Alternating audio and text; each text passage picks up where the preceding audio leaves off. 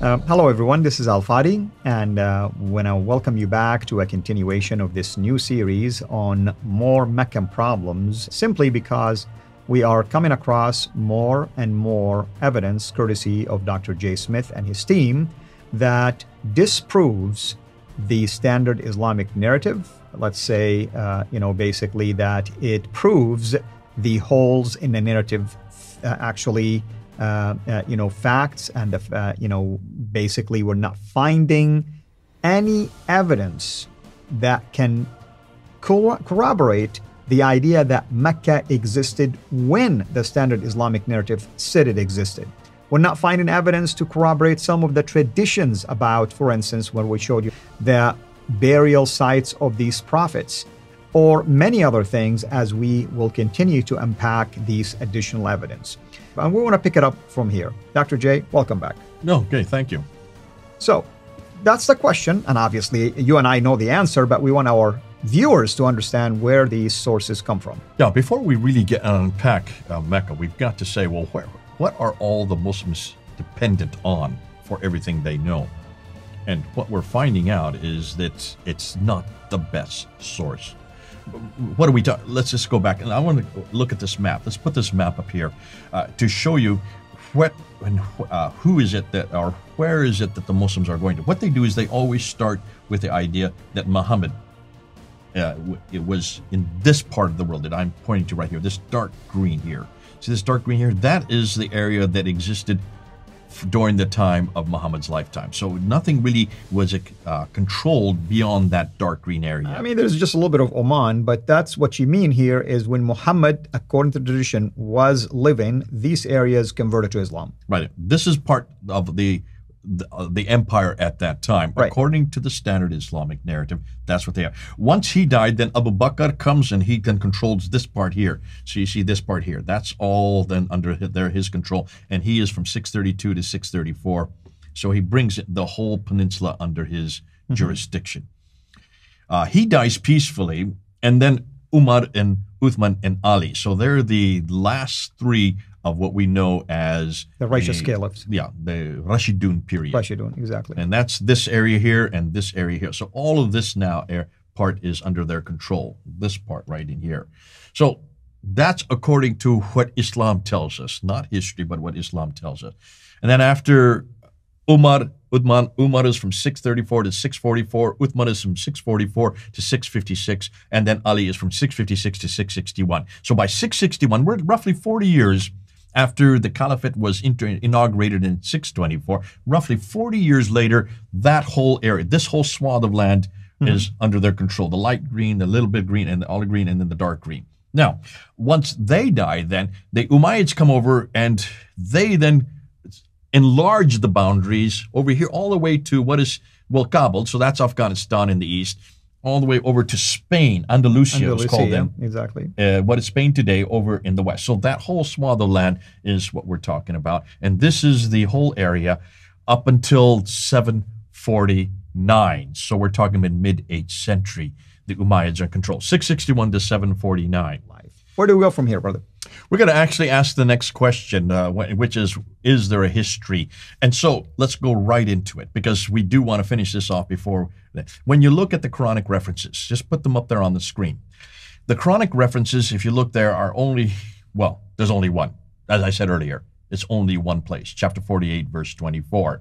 And he it is who hath withheld men's hands from you and hath withheld your hands from them in the valley of Mecca after he had made you victors over them. Allah is sure of what do you do. What does that tell you? Not to tell you much, other than the fact that Mecca is in a valley. Is Mecca in a valley?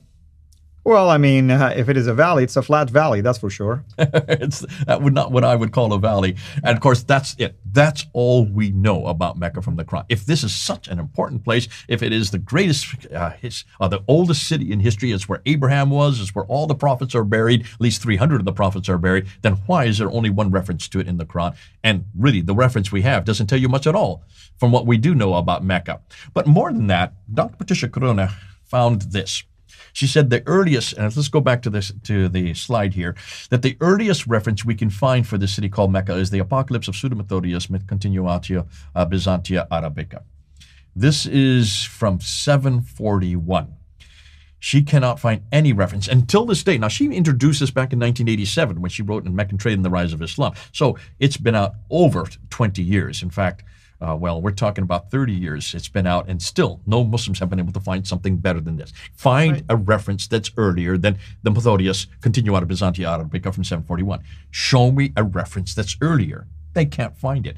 Which suggests in 30 years, if they can't find it, they're not going to find it in the next 30. So you've got to go with this as the earliest reference. Muhammad died in 632, according to the Standard Islamic Narrative. If it doesn't get to introduce as a reference point until 741, when is it put on any map? It's not put on a map until 900 AD. We don't see it on any map. We've done this before. We've already got this, so I don't want to repeat ourselves. But she didn't read enough. She didn't go far enough. Because when you read the entire Pseudo-Methodius, Continuatio, Byzantia in 741, you need to read the second part of that reference. She just was looking for the name itself. She didn't unpack it. What does it say afterwards? Well, it says, as they consider it, the home of Abraham, which lies in the desert between Ur of the Chaldeans, that's the magicians, and the Carra, the city of Mesopotamia. Hold on a minute. Why didn't Dr. Crone pick this up? Mel from Sneaker's Corner is a good friend of ours. We've used him, and he was the one that picked this up, and he said, hold on a minute. I'd like to know where this home of Abraham is. Now, today, we know the home of Abraham, Ur, is in southern Iraq. That's right. It's a land of Mesopotamia, the land between the two rivers, and that corroborate the biblical story. But not in the 8th century. Not in the 8th century. That's true. It was because of J.E. Taylor in 1853 who discovered Ur. That's in the 19th century. Before the 19th century, Ur was always between Edessa and Haran. Everybody knows that if you look at any of the ancient annals, including all the time from the 8th century. We're talking about the 8th century now. In the 8th century, look at this map here, and Ur was always known as between Edessa and Haran. Here's Edessa and Haran, and that's where Mecca was. That's where Abraham came from. That's what this inscription is talking about in 741. It's referring to that place. Well, where do you think that place is? That's in southern Turkey. Right. Southern Turkey. Right. That is nowhere near Mecca and Medina. It's nowhere near what Muslims are telling us. So the original Mecca, according to in the 8th century, the Mecca that this document is referring to, is located in southern Turkey, where they believed at that time Abraham came from. But it was because of J.E. Taylor, who was the one that finally found where Ur was, and that was in the 19th century. And then, of course, we know that today, everybody that goes to southern Iraq, you will find that there. But you notice what we've been saying over and over again. In fact, it's getting boring.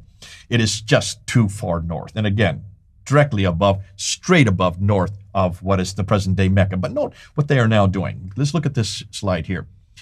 Notice what they're doing. Here's that clock tower that I said before. The world's the fourth highest building, the world's largest clock, and also they want to look like Big Ben there in England because they want to make it Meccan being time. All this construction that's going on. Well, take a look at this slide. That's what they're looking for. That's what it's going to be. That's the master plan, basically. Yeah, how it's going to look like. One of these is going to be the one they're going to choose. So I'm showing you all four because we don't know where they're going to go with yet. But let me emphasize something. I mean, I am an engineer in the construction field. I spend my career doing projects like this. To build high rises like this, it demands solid, strong foundations. That demands also digging deeper sometimes. You're going exactly where I'm going with. Take a look at the next slide. Right. That's exactly where I'm heading towards. See, this is what it looks like today. In fact, this is as the clock tower is being built. You can still see they're still constructing the top of the clock tower. So even when you were looking at this, take a look at all these cranes down here. All these cranes. Here's the Kaaba right there. Right. All these cranes around it. Whenever you build large building like what you're talking about, you've got to dig deep so that things don't tip over or don't fall over or don't get deconstructed. Now, when you dig foundations, you start to look for things. And of course, if you're an archaeologist, you want to be there at the table because all this material is coming out of what they're digging. So what are they digging? Well, Dan Gibson was at a conference a number of years ago when he asked this very question. And there were some Saudi Arabians, I understand, they were sitting at the table with him. He said, what have you found with all of these artifacts? You're archaeologists, you have a museum there in Mecca, and in the museum you have all the artifacts that you have found from all these diggings. Can you tell me what the earliest things are? And as you notice, they were kind of sheepish. And the reason they could come up with anything, they said the best that they could come up with was an old Ottoman fort from after 1299. Look at the date, 1299. And that's when the Ottoman Empire, basically. When the Ottoman Empire. Yeah. This is an Ottoman fort from after the 13th century that they had found. Because it started in 1254, basically. That's so why couldn't they find, well, take a look at this slide here. Why is there no history? Just look at these pictures. These are pictures from Mecca in the 1800s, 1900s. And you notice that they are bleak. There's a desert. Why is this important? Well, stay tuned. We're going to get into that because that's the next episode. We're going to show you something that we have just begun to find about and something that we need to start throwing and asking Muslims to come up with. But that's for the next episode. Absolutely. And as always, thank you so much, everyone, for watching this. In fact, we want to thank you as you are watching this for your comments, your interactions. By the way, I don't know about you, Dr. J, but we receive a lot of wonderful comments and even suggestions by people sometimes, pointing out to some articles, pointing out to some books, some references. And we welcome that all the time. We want to engage with you in discussions and dialogues. We're not here, by the way, to try to emphasize that it's our way or the highway. But at the same time, unless you can present us with anything, as Dr. J mentioned about Dan Gibson's question to the Saudis, asking them, hey, what did you find? Can you show us some artifact? This should be really a groundbreaking, discoveries. If you found anything that points back to a 7th century, 6th century, 5th century, anything, that you can at least tell us that there was civilization, habitation, things that are taking place in there. And the only thing that they were able to point out to was a Ottoman fort. That was in 1299. I mean, that's a long way from 632, almost 700 years later. And again, as Dr. J mentioned, everything points north, Mecca is not north, I can assure you of that much. Mecca is south.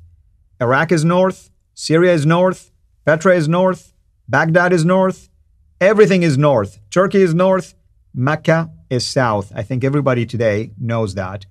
We need evidence from down south, down under. We do not want it from up above. And sadly, we do not have anything. And that's why I want to really go out on a limb and say, I want to commend actually Dr. Yasser Qadhi for having the courage to say there are holes in the narrative. Because of that, we are taking a lot of deep dives, Dr. Qadhi. Thank you so much. And brother, we thank you for your team, your effort, your research. This is groundbreaking. We're excited really about all of these discoveries because it's been helping a lot of us. I myself, in my own PhD, am benefiting a great deal from those kind of discoveries one way or another. So thank you everyone for tuning in. And until next time, have a blessed day.